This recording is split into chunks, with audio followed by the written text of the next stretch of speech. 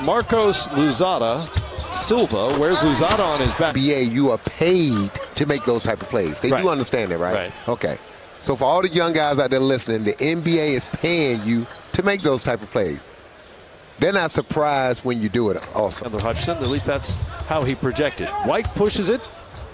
Bulls lose it again. It's Hayes ahead to Alexander-Walker, who stuffs it home left-handed.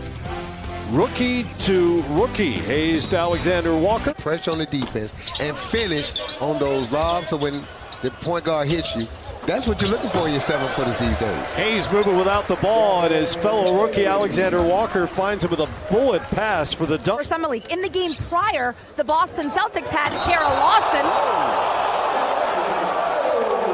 Oh my goodness. I want to apologize to Stephanie, but that was a showstopper.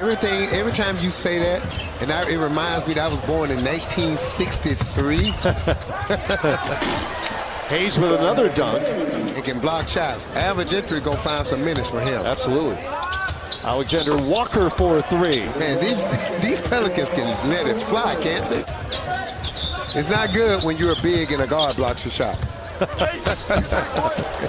That's not a good omen. Boy, Alexander-Walker. Got to be excited about what's happening. Then you look at a guy like Hayes and these other young guys. Tell you, look at that. Jackson Hayes with another dunk. Rookie to rookie. And who's guarding Jackson Hayes? Alexander-Walker out of Virginia Tech. Looks really good. He's really good with both hands as well. See him finish with the left. Alexander-Walker couldn't finish. Blew it. Steals it. Alexander-Walker punches. There's the steal and the finish by Alexander-Walker.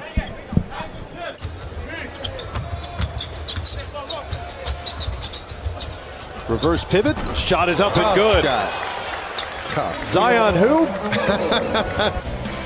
Showing it all off. What a night he is having. All Pelicans, which is unusual considering how many guys on the floor are fighting for roster spots and positions. There's another dunk for Hayes.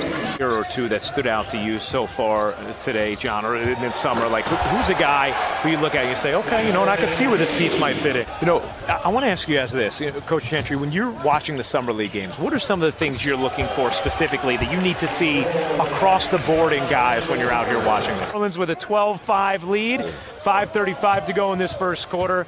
Don't worry, Mark and Dan, we'll get it back to you eventually. Whatever you want, Ryan. Down there.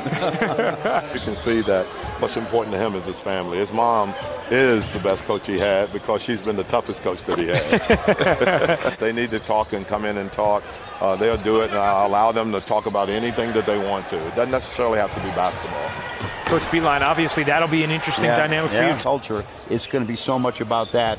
It will be a lot about X's and O's, and there's no question about that. To win in this league, you got to be good at that. But you can't win without the first. And it wasn't an accident. No. They led for 3/4 of the game. Did you do that game? Did call that game with Doris Burke. I'm not going to lie to you. I watched that game while I was playing blackjack. That trade going to Oklahoma City now. Alexander with a nice scoop shot. Got the bucket to fall. Come on. Me, Chicago. Gary Barry. We're the same Little League in Gary. Nice tip in. He is going to be good. I'd say he had the longest wingspan ever at the combine. Long inside, blocked. I love Joey, still do. Very passionate. A lot of people don't know this about Joey. Very passionate about women's collegiate basketball and women's high school basketball. Actually, very integral in a. As highly recruited as anybody in the country. I mean, he really was. And when Mississippi State got him, it was fine. But then had a nice run at Kansas. And we were talking about some of the assets, particularly Brandon Ingram. And he just raved about Brandon Ingram back then in February. Not something that was more pathological. So, Dan, I'm not a doctor. I don't even play one on TV. You sound like one. But it just, Alexander in his bag. Good defense. That's exactly the way to put it. Oh, there you go. He didn't call it bank, but Carl will take it anyway. He had to do that. Brad Stevens really excited about it. Walker inside. Tough shot. Boy, he might be the player of the game. Coach that has a A lot of tentacles and branches to his coaching tree. Can I tell you about Fred Vincent, the coach of the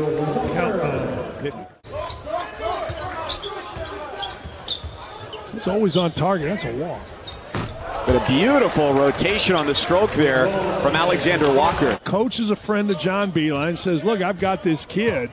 Transfers to Michigan, ends up playing in a national championship game on a Big Ten title team. Pretty much think, well, the Miami Heat have disappeared since LeBron left. Yeah, I mean, listen, a lot of teams disappear after LeBron leaves, but they've made the playoffs several times since LeBron left. You couldn't say that for Cleveland. Our second game here in the Thomas & Mack Center today with teams playing for a spot in the semifinals tomorrow on ESPN2. The championship Monday night. And Nickeil Alexander-Walker's nice day continues. He's got 10. How could you go 13 miles? And then do it again 3 nights later or 4, whatever you do. I like him, man. Duncan Robinson's been good.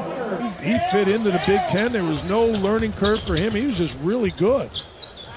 Working on defending, working on rebounding, and there's that kid again doing things. Leo Vrankovic, who had played at Duke. His dad's the president of the Basketball Federation there. But just the way they executed their offense was really pleasing to watch.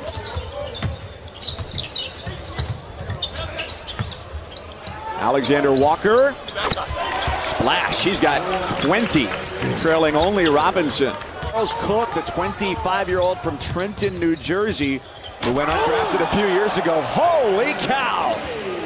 Jackson Hayes, where's his head on this play? He just ran at full speed, the bucket on one end, and fearless attacking the glass.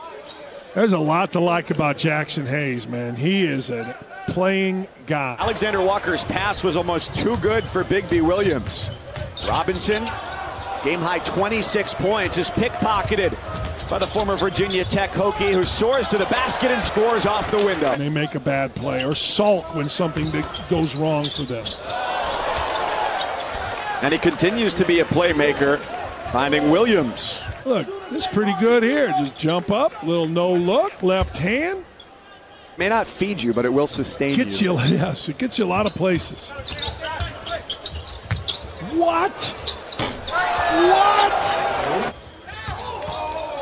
Two defenders on Alexander-Walker. He goes around them. Hayes stumbles his way into 2 points. 96-90. Agents find high-energy guys, and they're all over this roster. For a great dime inside, Williams off the dime from Walker. And the competition's really good. Oh, big man caught a body again. Man! Jackson Hayes has had some real sparkling dunks. Those two here guys. In Summer League. Oh, man. You think it's hot outside. These guys have been sizzling.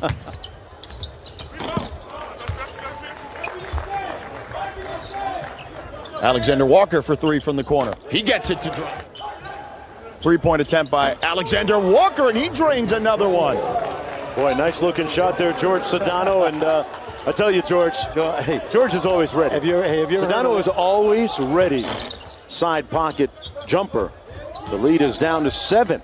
The Brazilian again, Lozada. What do you think of our guy, Didi Lozada? Love his game. Big guy, right? Yeah, 6'5" guard. Been pretty strong defensively. Reverse layup good by Alexander-Walker. And here come the Pels, down by just 5. Quick shot, missing. Nice push. Williams, and it's a 2-point game. Timeout Grizzlies. Didi leading the way. Alexander-Walker knots the game. It's supposed to come off a step-up screen. He drove into the crowded side of the floor. Oh, look at his hands. And he made it up for it on defense. Walker, little contact, no call. What a tip by here. He comes up and sets a screen. Pick clean. Walker, Alexander. And the slam, they're up by 3. Holy cow. Walker, 1 to go for the game. Oh!